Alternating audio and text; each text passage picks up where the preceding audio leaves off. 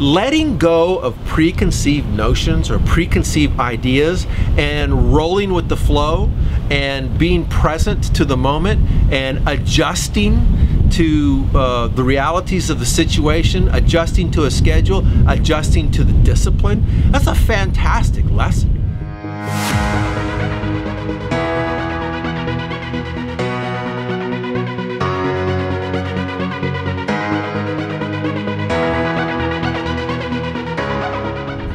Hey, it's Paul, and welcome to another episode. And in this episode, as well as the following probably 3 or 4 episodes, I'm going to talk to you about a very specific experience that I had during the month of March and part of April. And that's the experience of going to an ashram / yoga retreat for yoga teacher training and studies in the yogic lifestyle. And what I want to focus on specifically is the entrepreneurial lessons that I learned from attending this yoga retreat ashram and getting my yoga teacher certification to be able to be a yoga teacher. From the month, from March 6th to April the 5th this year, just last month, I went to the Shivananda Yoga Retreat Center in the Bahamas, which, by the way, if you've got to go to a yoga retreat, the Bahamas is the place to go. Sand, sun, surf, as well as the yogic lifestyle for 30 days. I'm going to talk to you about 2 specific lessons that I picked up today from that experience in the Bahamas, and then in the following days I'll talk to you about a couple of more lessons that I learned. I'll try to produce at least 3 or 4, maybe even 5 videos if I really get inspired. But essentially what happened was, about a month or so prior to March the 5th or March the 6th, I was just bopping around online. I wanted to find a yoga retreat. I had decided just out of nowhere that I wanted to receive my yoga teacher certification, and I wanted to improve my yoga practice. I've been practicing now for a little over 10 years, and I felt like it was just time to do something to improve my yoga practice. So I found this retreat in the Bahamas. It looked really inspiring, and the thing that appealed to me was that it was a program of immersion. So I know me, I know my personality. The best way for me to really achieve something of this nature is to immerse myself. So I chose to book a flight and made a reservation, and I showed up to the Bahamas to this yoga retreat.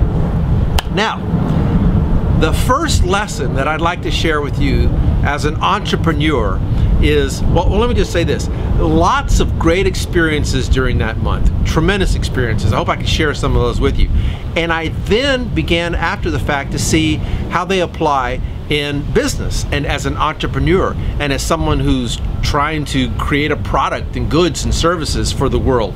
And so I want to share some of those lessons with you. The first lesson that I would like to share is the lesson of self-discipline. Now, at the yoga retreat, every morning at 5:30 a.m. there was a wake-up bell. This huge Liberty Bell looking apparatus. They rang the bell at 5:30 a.m. which gave us warning, or gave us time, notice that at 6 a.m. was morning satsang, or the morning meeting, in which we had a talk. We had about 30-45 minutes of meditation, silent meditation, and just the preparation for the day. So 5:30 wake up, 6 a.m. to 7:30 a.m. is the morning satsang and meditation, and then a break, and then 8 a.m. we went into 2 hours of morning yoga. So every morning we did yoga, we did all the asanas, the postures, we learned, we were taught how to teach. Then we took a break, we had brunch. Brunch was from 10 to about 11. We had a little break where we could do homework, where we could fellowship, and then at noon, from noon to 4 o'clock, or from noon to 3:30, we had afternoon lectures. Now we had a little break in there also, but the afternoon lectures covered physiology, anatomy, the science of yoga, philosophy, meditation, yogic practice, the yogic lifestyle, vegetarianism, all of the things that wrapped around living the yogic lifestyle. Then we had a break, and we would go to 4 o'clock. Well, it was just a short break. It was like 15-20 minutes, right? Then we'd go from 4 o'clock to 6 o'clock, another afternoon yoga practice. Same thing, practice, teaching, learning. We'd have a short break where we would have dinner, and then we would reconvene at 8 p.m. and from 8 p.m. to 10 p.m. was the evening satsang, in which we did meditation again for 30 to 45 minutes, silent meditation. We would have talks. Sometimes there were musicians, sometimes there were philosophers, sometimes there were scientists. We'd have an evening program of some sort. We'd leave the satsang hall at about 10 p.m., get back to our room, bed down, you know, doze off around 10:30, and guess what happened at 5:30 a.m. the next morning? Wake up bell again. And this went on for 30 days. Wake up bell, program, meditation, dinner, go to bed, wake up bell, go to bed, just on and on and on and on. And there was very little deviation from the schedule. Now, they let us know in advance that this would be the schedule, so we had a little bit of mental preparation, but very little deviation. And the point is, for entrepreneurs, is that a successful lifestyle requires discipline.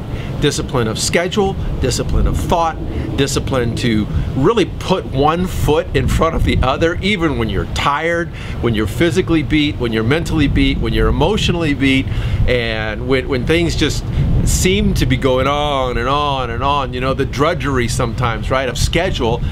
The point is, if we put one foot in front of the other and we continue to move forward, continue with our schedule, continue with the discipline of our plan, then we see progress.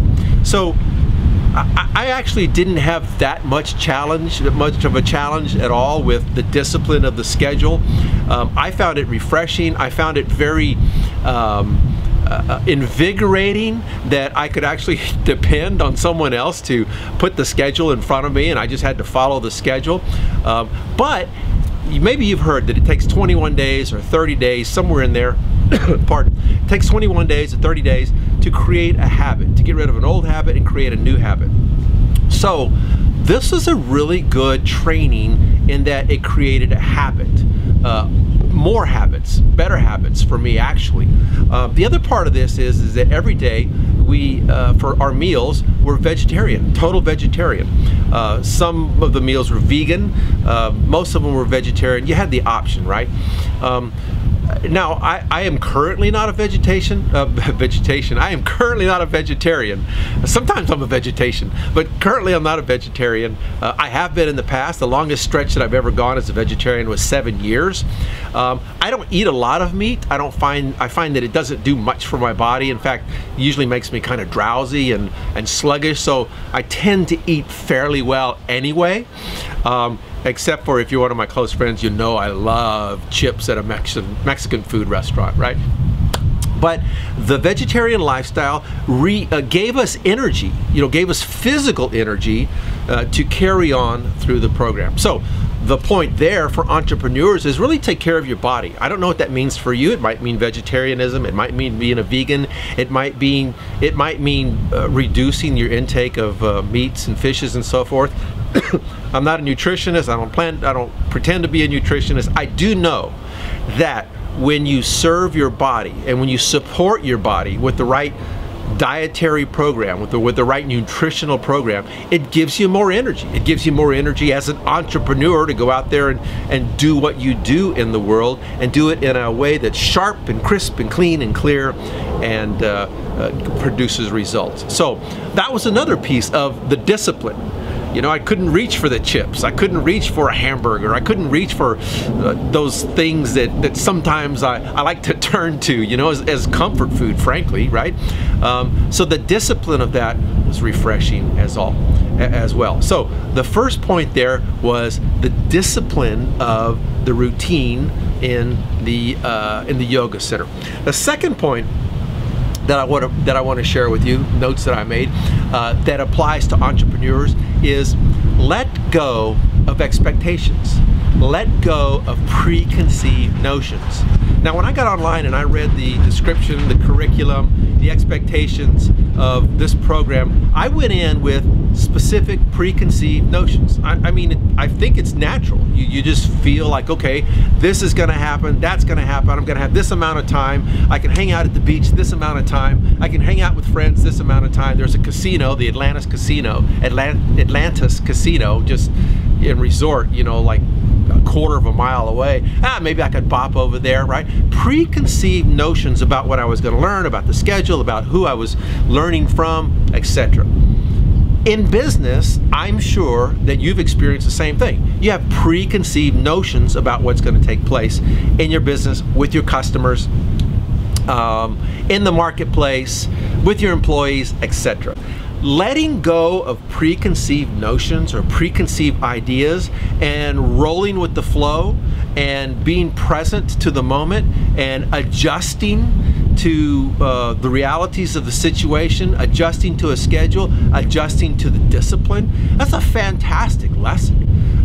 It's a fantastic lesson in really being present and being mobile and fluid with your schedule. Very important as an entrepreneur, because I will bet that at some point in your entrepreneurial life you've experienced some change in plans. You've experienced something that took place that you didn't really expect to happen. So letting go of preconceived notions, going with the flow, being happy and present in the moment with the flow and what's happening, just sets you up completely for success with what's happening, for success of thought. And those expectations, if you hold on to those preconceived expectations, it does nothing more than weigh you down, lock you down, doesn't allow you to move forward in whatever your endeavor is.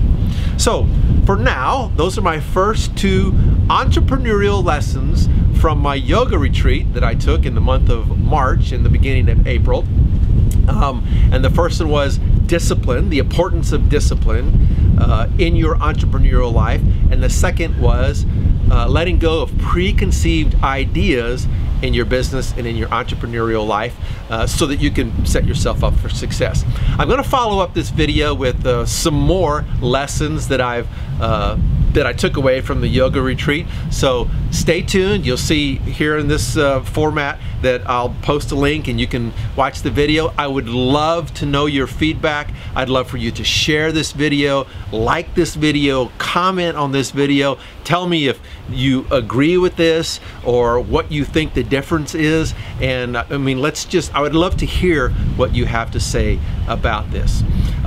If you would like, as always, to discuss with me any topic that I ever share on these videos, feel free to go to the link, paulmontalongo.com/strategy, and we'll set an appointment and we'll discuss those. I will discuss those with you personally, and we'll see what it takes to help you move forward. For now, thank you for watching. Share the videos, like the videos, and I'll see you next time.